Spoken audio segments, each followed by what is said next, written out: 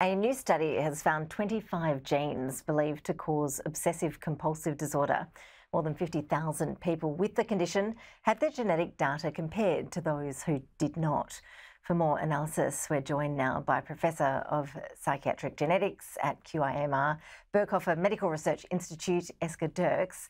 Really appreciate you making the time for us. Thank you so much. In layman's terms, just explain for us what you've found out about the genetic basis of OCD.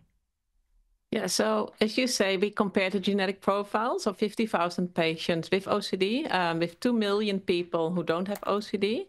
And we found 30 regions on the genome that are linked to OCD, and 25 of the genes in these regions are likely to cause OCD. That doesn't mean they're the only genes that contribute. There will be more genes to be found in our new studies in the future. But it's really interesting, and we found these genes are also linked to anxiety disorders, Tourette syndrome, and anorexia nervosa. And was that a surprise that there is an overlap with these other mental health conditions? We were sort of expecting that. We know from the clinic that if you're diagnosed with one mental health condition, it's also more likely you have another one. So we know there's a link in the clinic, but it's still really important information to know which genes play a role exactly. So what does this mean for treatment options? Yeah, so now this is very exciting. We found these 25 genes that contribute to OCD risk.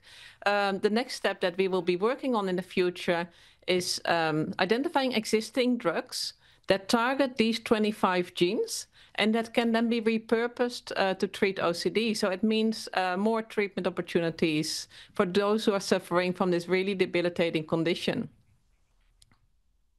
And what does that now look like for you in terms of the research that needs to be carried out to ensure that you can get to that result of having much better treatment for people suffering this sort of issues? Yeah, so we will be working on this in the coming years, me and my team and other researchers. We've already started new data collection also for genetic data, but we do need more funding. Especially OCD is really underfunded. There's not so much awareness of it, even though more than 500,000 Australians do suffer from this condition. So we really need more funding to continue our research to be able to do this work.